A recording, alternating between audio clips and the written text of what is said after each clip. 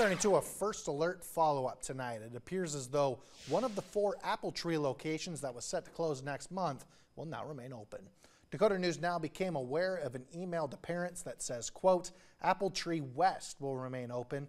Pete Nelson, who was the executive director in the past, has agreed to take over the financial responsibility to keep us open, end quote. Apple Tree West is located on 43rd Street in Sioux Falls. At this time, the 3 other locations are still set to close.